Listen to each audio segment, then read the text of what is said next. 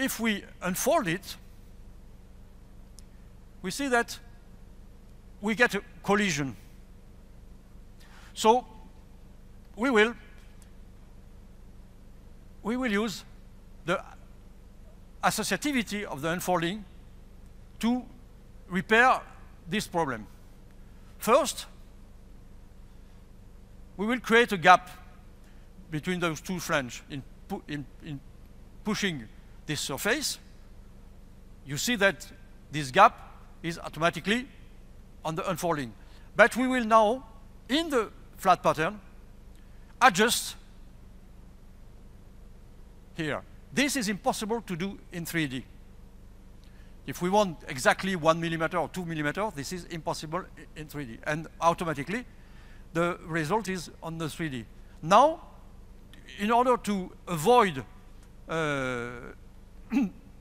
trajectory of the laser and to reduce cost, we will align those edges, and you see that in 3D it's automatically reported. Now we will, with this unfolding, we can also make complex things. For example, make a hole here, and you will see that on the 3D it's reported. So we have done something absolutely useless. It means that you see that it is very, very simple to reduce cost, but it is also very, very simple to increase cost. So now it remains one thing: the cabin.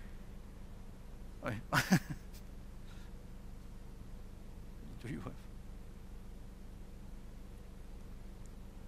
It remains one thing. When we unfold this cabin, the unfolding is perfect.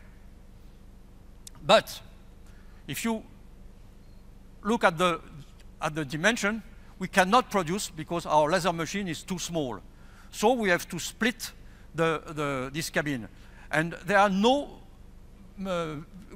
good solution, but now we can split inside a lofted band.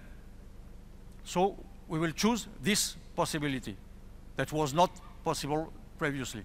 And then we have two parts, smaller, and we can produce.